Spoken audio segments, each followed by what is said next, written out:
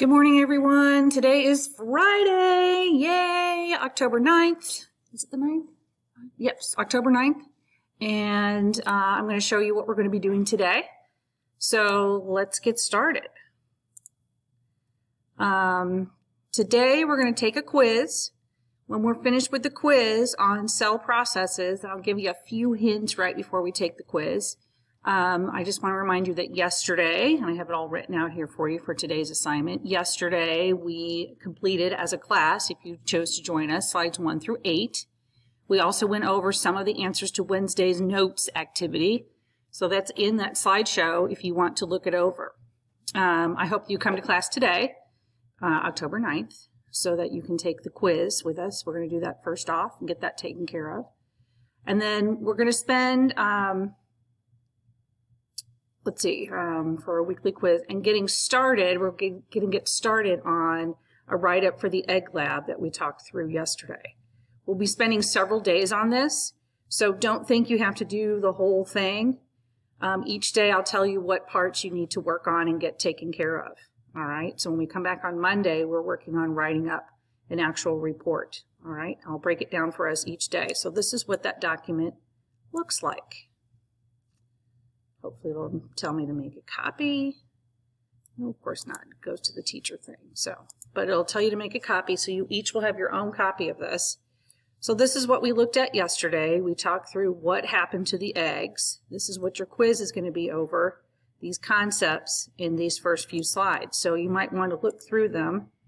As a class, what we wrote together in the green is our writing there. So you want to read over, this is the lab proposal that we came up with. And we filled in the first few things of the template. Where should I put myself? Here, I'll put myself up here. Of the template for the scientific process. I see I have some of this not in green, so I will change that to green. This is the part of the worksheet that we looked through. So today, when you're finished with your quiz, you can get started on slides 8 and, well, 9 is already done for you. 8 through 10, okay?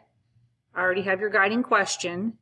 But then you're going to write a claim in a formal sentence based on your interpretation of the data. It's kind of like a hypothesis, but it's written in a little bit stronger, almost like an argumentative sort of form, all right?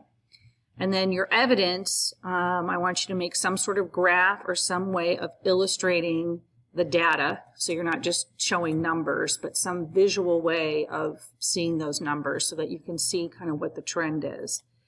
And then in your justification of your evidence, you need to be explaining what osmosis is, what substances move and how do you know, and what does this evidence, why does this evidence that you have, why does it matter? How does it actually support what you're trying to claim and say about osmosis?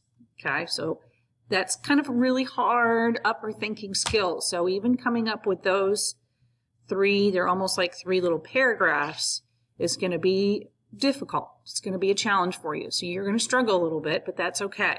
Everyone's going to struggle a little bit. Even my in-class kids are going to really struggle with this. I'm only going to help them a little bit. I'm going to help you just as much as I help them.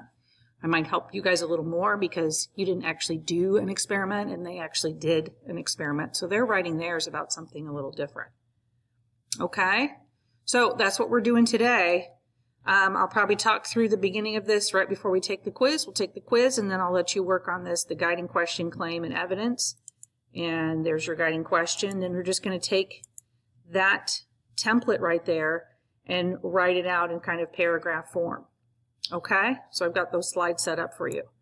So there's the guiding question, your claim you're going to actually write here. You're going to put your evidence right here. So actually it's more like you're going to do slides and then justification. Okay? 2, 3, 4. So you're going to do the whole thing, but I don't want you to do the whole thing over the weekend. Let's put it that way.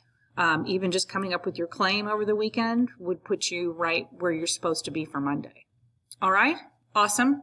I will see you guys at 2:15, and if I don't see you, I should see you. You should all be able to show up.